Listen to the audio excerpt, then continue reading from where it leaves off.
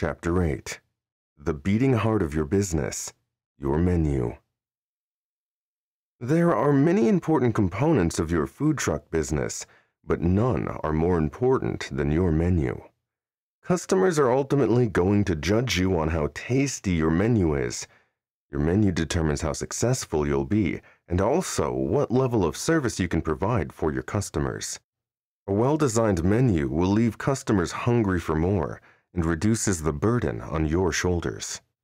A poorly designed menu will torpedo your business before it even gets off the ground. First-time food truck owners are likely to get ahead of themselves when designing their menus. In the rush of starting a new venture, they'll likely go out and buy the most expensive ingredients, which will increase their costs. As a result, they'll price themselves out of the market. You can't compete against fine dining restaurants from a food truck. So don't think you need to have the finest ingredients. This doesn't mean your ingredients need to be bad. You need to draw the line somewhere and balance your desires with practicality. Cheaper cuts of meat and cheaper vegetables can be just as delicious as the more expensive ones. You need to get creative with how you cook them. Keeping the purpose of a food truck in mind, make sure your menu has a quick turnaround time. General tips. Quick turnaround times are crucial for your food truck since customers won't hang around forever. They're likely to queue outside a restaurant that serves great food, but this isn't the case with a food truck. There are so many other options customers have that it doesn't make sense for them to do so. If you're targeting the lunchtime office crowd, no one is going to stand around for more than 10 minutes to get their food. Brainstorm dishes that can be prepared in advance and need to be put together, or food that cooks quickly. If your dishes have rice in them, this is something you can prepare well in advance. Sticking with the Mexican food example, as I have throughout this book, you would only need to dish. Other cuisines lend themselves to such organization as well. For example, if you're serving Indian food, you can pre-cook all curries and rice beforehand and simply serve them hot when ordered. If you're serving burgers, you can cook them beforehand and keep them warm until customers order them. This is what fast food restaurants do. You'll be using better quality meat, so don't worry about coming across as a fast food joint. Another excellent way to reduce your expenses is to create a menu that uses a common set of ingredients. Not every dish on your menu needs to have the exact same ingredients, but limit them to a small number. This makes shopping for ingredients a lot easier. By buying larger quantities of ingredients, you can buy them in bulk, and this decreases your costs. It also reduces the chances of food going to waste, since your ingredients will be used in every dish. The number of items on your menu is also a key factor. Most food trucks have between 6 and 12 items. Hints for building your food truck menu 2020. Remember that quality is better than quantity.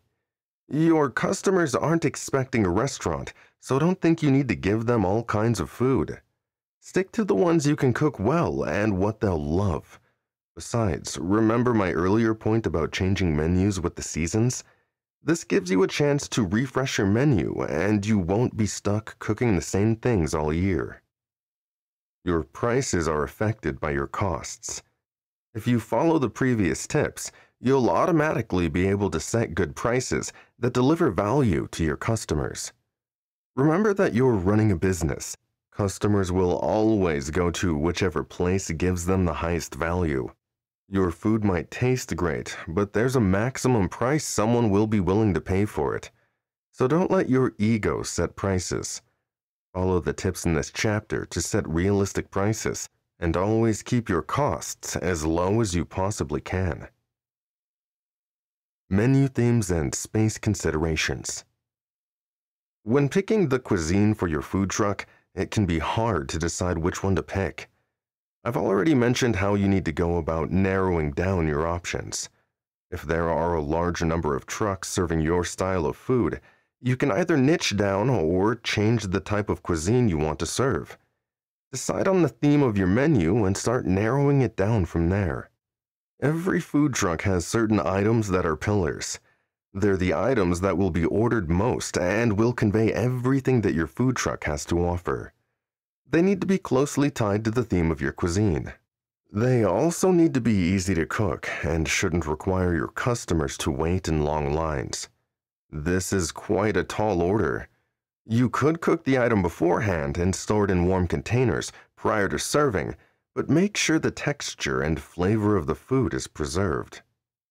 Be realistic about how many items can be on your menu. You'll be working with a small staff, usually just 2 people, including yourself, and you'll be working in a smaller space. No matter how large your commercial kitchen space is, you're going to be serving food out of your truck. You'll still need to deliver great taste to your customers. It's a tough task, so make sure you take the time to really think deeply about your menu. The smaller your menu is, the higher its quality will be. However, you don't want to go too small, since this will turn customers away. If this is your first time running a business, keep it below 10 items for your own sake. Once you've landed on a few items, it's time to test it out. Have your staff and family taste your dishes and time how long it takes you to serve them. Try to cook the dishes 30 seconds faster and see if this is possible. In a real-world environment, you'll have less time and more stress. This is why the 30-second test is a good one to implement. It trains you to move faster so when the real thing comes, you'll be up for it. Gather feedback from everyone who tastes your menu and incorporate it. If your food isn't up to it, take it to the chin and redesign your menu. Don't stick to your old menu stubbornly. Incorporating feedback into your decisions is the key to succeeding in business. You need to be innovative and turn a profit. You'll likely have to go through a few iterations of your menu before you land the perfect combination. Streamline your options as much as possible. If you're serving grains, limit them to 2 options. If you're serving wraps, limit the number of items your customers can add. You need to strike a balance between streamlining and offering no options at all, so be careful of this. Seek feedback from the people around you and incorporate it into your future designs. Once you've landed on a winning combination, it's time to price your food. Setting prices. Prices are a crucial component to your business. They determine your profit percentage and convey the degree of value you're giving your customers. You want your prices to generate a good amount of profit for yourself and leave you enough of a buffer to at least break even if things go wrong. As I mentioned earlier in this book, the usual approach is to multiply the unit cost of an item by 3 to arrive at the selling price. Demand also plays a role. If your truck becomes well known for a certain dish, you can charge more for it. If you've noticed that a certain item is high in demand at a particular time of the day, or due to the venue you're in, you can raise prices. Obviously, you don't want to extort your customers.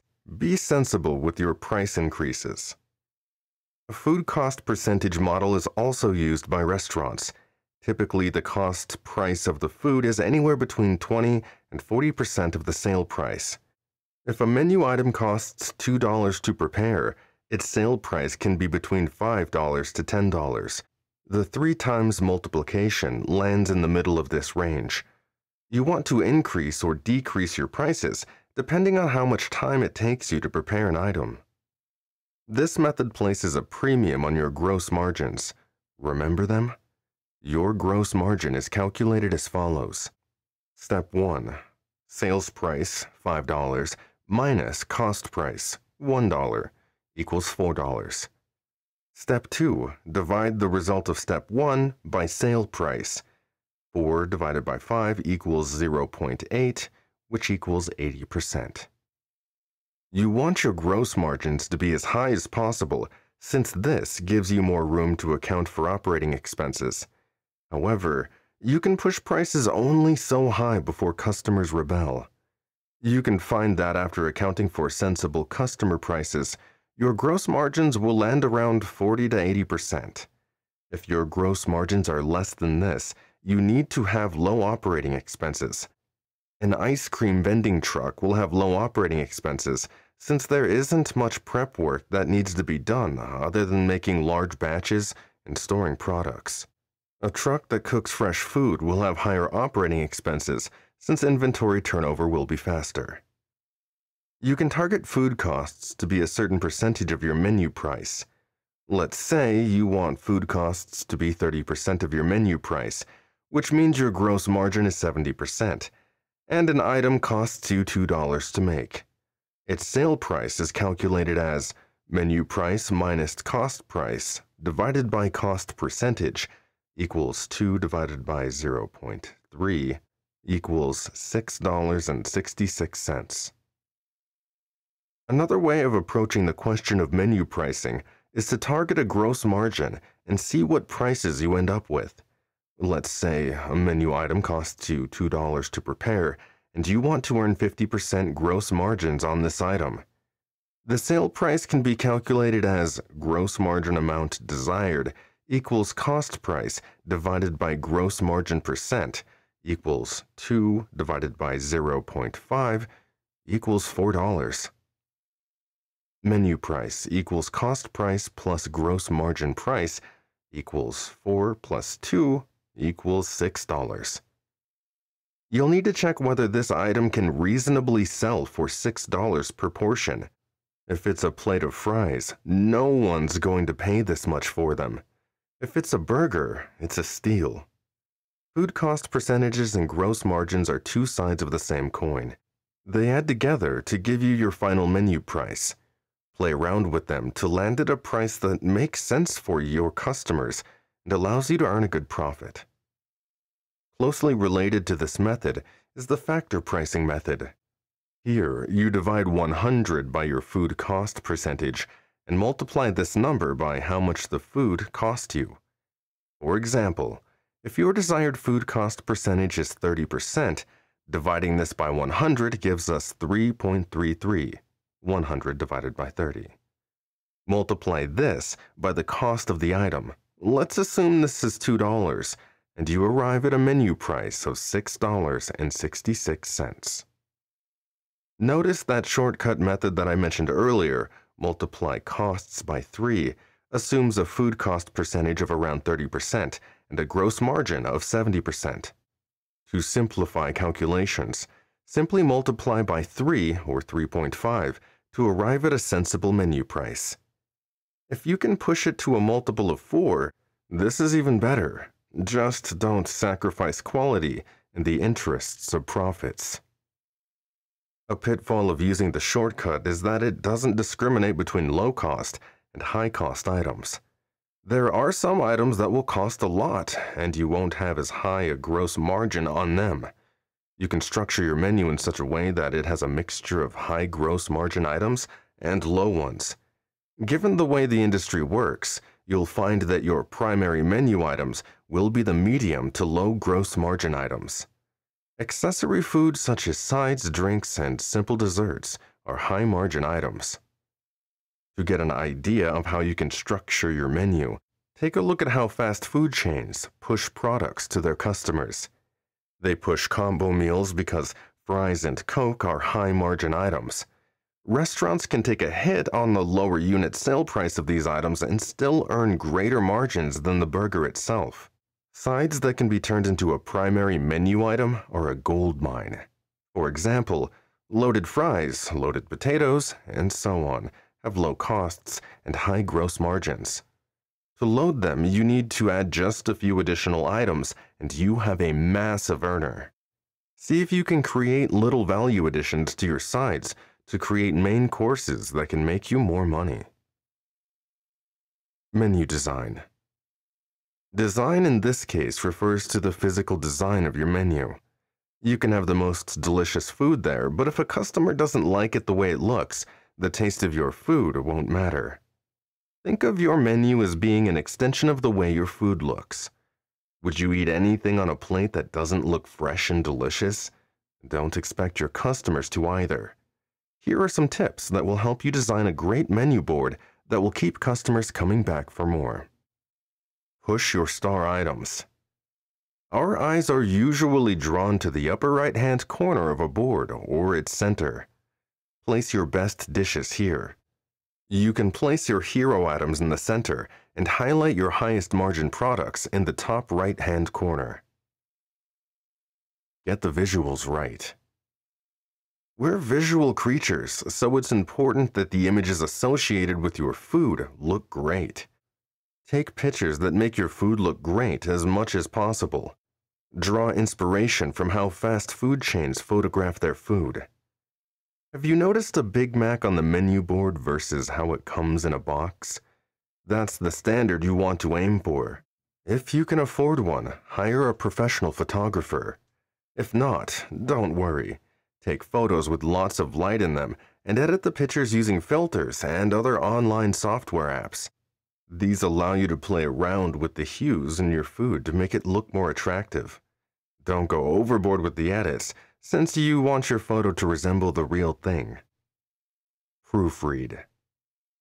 Always proofread your menu. The last thing you want to do is misspell the names of your food items. There's nothing more unappetizing than that. It also makes you look like an amateur. There are some clever food trucks that take advantage of misspellings to create humor and draw customers in. These are fairly advanced marketing strategies. To break the rules, you need to earn what they are first. Avoid experimenting at first and only start playing around with them once you're comfortable with how your customers think. Descriptions, not war and peace. You love creating your food, so it's natural you'll want to describe it in great detail. Remember that your objective is to inform customers of what's in the dish. You're not writing a novel. If you're cooking ethnic food, remember the advice about restaurant names. You want some local flavor in the description, but put too much of it and no one will understand what they're ordering. Keep it simple and let your food do the talking. Fonts and colors. Be consistent with your fonts and colors. They need to tie in with your branding. You will be tempted to run away with your fonts and use all kinds of them, but this will make you look unprofessional. Keep your font selection consistent across your website and your truck. Take a look at other websites and businesses that project the same marketing tone as you do. Look at their font selection and choose accordingly. If you want to project a classy vibe, look at the website of Louis Vuitton and use their fonts. Don't use more than 2 fonts across your branding. You can search for fonts that complement one another and use those pairs. Seek feedback.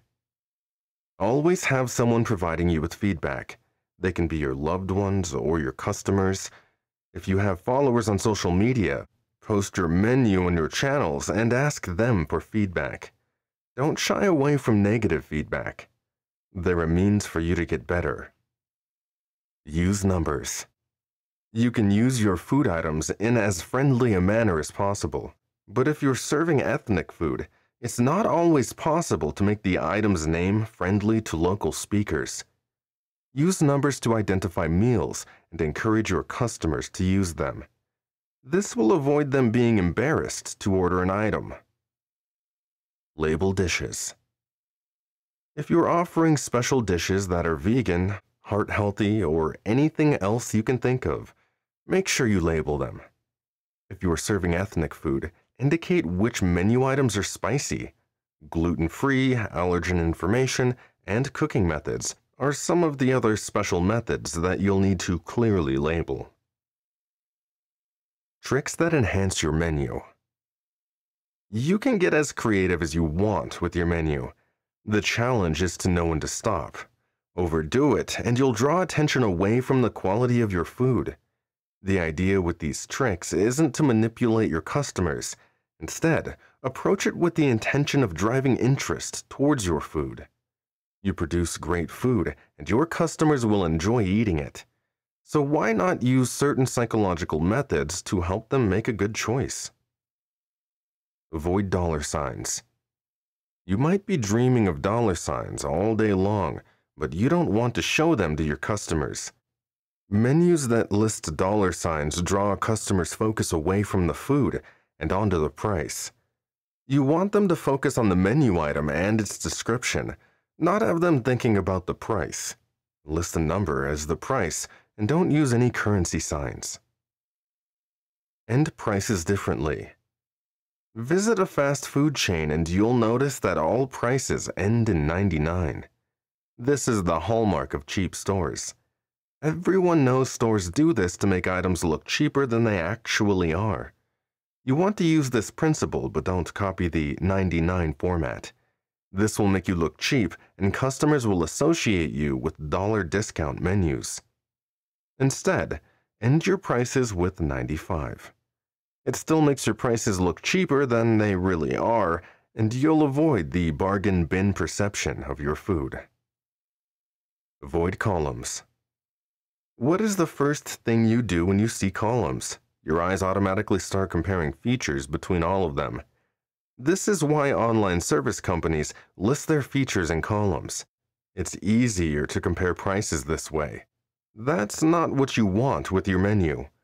Listing your 3 best dishes as columns will lead to customers ordering the one that's priced the lowest. Unless that's a deliberate ploy of yours, you want to avoid columns. Use lists instead and let your description sell the item. Bracket your food. An exception to column usage is when you bracket your food. Bracketing is when you offer different sized portions of the same meal for different prices. It's a strategy that big food chains use all the time. You'll see the small size listed for $5, the medium for $7, and the large for $8. The portion sizes will be visually represented in columns, and the large will look 3 times the size of the small, but it's less than twice the cost. Customers will naturally opt for the large since they'll consider the medium overpriced. You can use the same with just 2 sizes as well.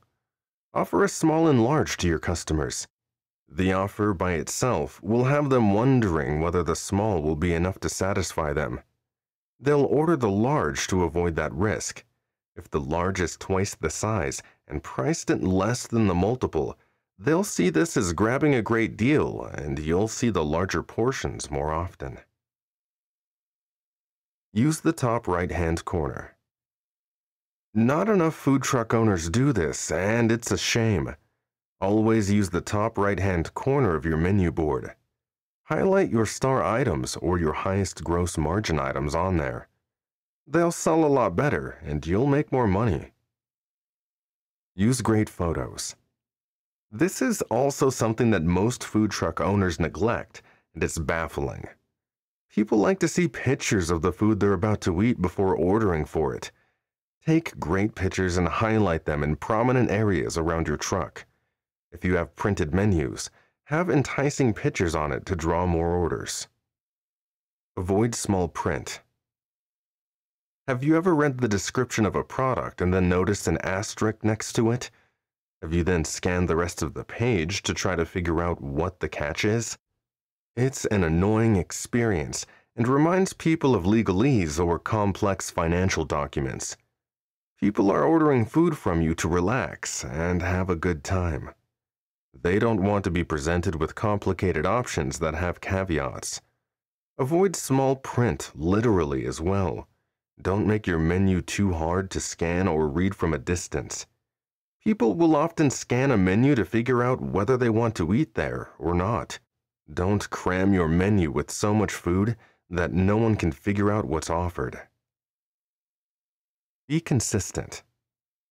If your menu carries out one font and tone, your truck another, and your website a third, your customer is going to be confused as to what your offerings are. You need to be consistent across all of your channels. This is why it's helpful to hire someone to manage your social media and online channels. They'll ensure the tone is consistent and that the branding is on point. Don't be a bore. Burger with cheese and lettuce, or do you prefer smoked burger topped with savory cheddar cheese and fresh lettuce? The choice is obvious. Even if both of these descriptions refer to the same dish, you'll likely think that the second one is a world away from the first. It's challenging to create great descriptions, and avoid writing overly lengthy descriptions. However, work in as many adjectives as you can. Build a picture in your customer's mind. Visualize a picture that presents your food in the tastiest manner possible. Now write down some of the adjectives that come to your mind. Incorporate these into your description without going overboard. Avoid boring descriptions that make it seem as if you've thrown something together and are charging money for it.